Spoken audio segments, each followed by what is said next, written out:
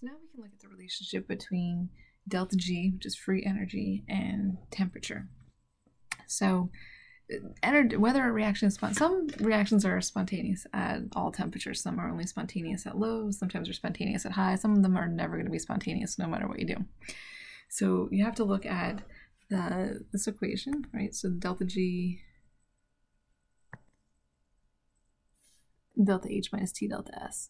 Okay, so we're looking at the signs of H and S here, pretty much. So let's think of one that you already know, melting of ice. So you have solid water and you're turning it into a liquid water. This process, in order to do that, delta H has to be positive, right? It's an endothermic process. You're going to absorb heat in that process. And to go from a solid to a liquid, the entropy is increasing, or you're becoming more disordered. So both of these are positive. The sign of H and the sign of delta S are both positive. So under what conditions will delta G be negative, right? In order to have a spontaneous reaction, delta G has to be negative. So if this guy is positive and this guy is positive, it really depends on how positive each one of those things is. So the only other variable you can really change is the temperature. So you can change the temperature here. So when does ice melt? Under, high temperatures or low temperatures? Obviously under high temperatures. And the idea is really delta G is equal to delta H minus T delta S. Well, if this is positive, in order to get delta G to be negative, this negative T delta S term has to be a lot bigger. You want to subtract a much bigger number, right? You're going to subtract a much bigger number. So this becomes more negative than this term. And so this is only going to happen under high temperatures. Remember, this temperature is in Kelvin, so it's always going to be positive. So there's 4 cases that we can really look at in terms of looking at the signs of delta H and delta S. So if this is the first one that we looked at, right? If they're both positive, this is going to be spontaneous under high temperatures. So both positive, spontaneous at high temperatures, spawn at high T. If they're both negative, you can prove this too. It's going to be spontaneous at low T, at low temperatures. So if the signs are the same, then it's temperature dependent. If the signs are not the same, it's either going to be spontaneous all the time or non-spontaneous all the time. So then you just kind of have to think about what conditions favor a spontaneous reaction.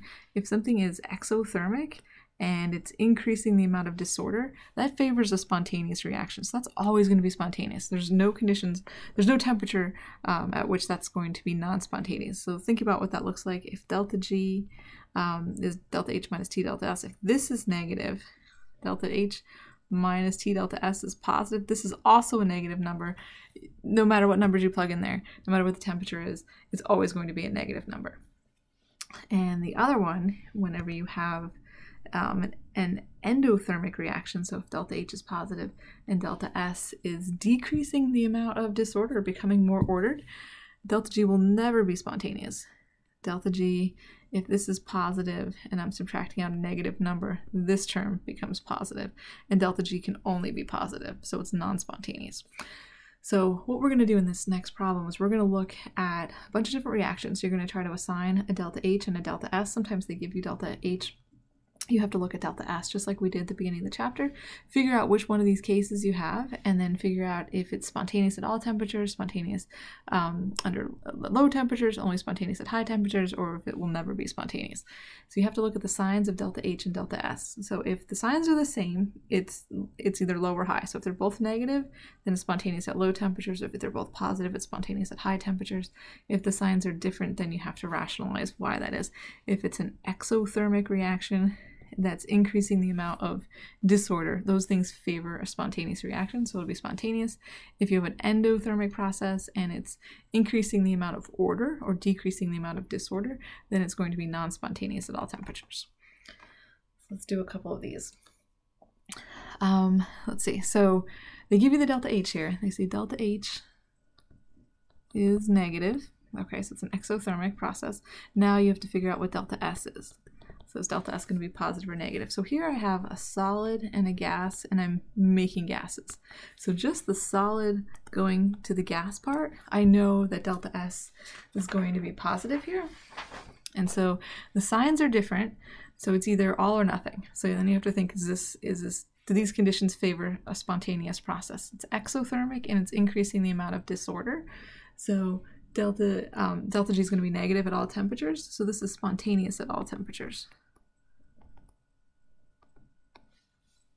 And the next one's a little tricky because they don't give you delta H, and you have to think about it. So what's happening in this process is you are taking chlorine and you're breaking this bond, and you get 2 chlorine atoms, radicals really.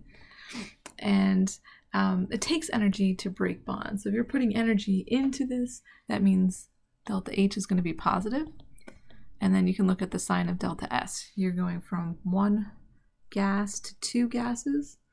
So delta S is going to be positive there. And then you look at these, both of these signs are positive, and the same sign, so we know it's temperature dependent. And since they're both positive, it's going to be spontaneous at high temperature.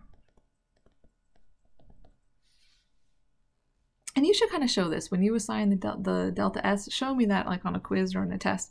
That way I know if you can get partial credit for that. So if you do this part right, but then you forget if it's spontaneous at all temperatures or whatever, you can at least get partial credit. I'll know where you went wrong. Was it because you didn't know how to assign delta S, or was it because you didn't understand looking at the signs of H and S to figure out what G is? For part C, they give you delta H is negative, and then you try to find the sign for delta S. We have 3 moles of gas going to 1 mole of gas. So delta S is going to be negative there. So since they're both negative, this is going to be spontaneous only at low temperatures. And the last one, we have delta H is positive. So we want to find delta S. We have all gases again. So we have 1 going to 2, 1 mole of gas going to 2 moles of gas. So delta S is going to be positive. So this will also be spontaneous at high temperatures. So notice there are 4 cases, and we didn't use them all. So this was spontaneous at all temperatures. We had 2 that were spontaneous at high and 1 that was spontaneous at low. On a quiz or exam, don't expect to have to use all 4 of them. It is whatever it is.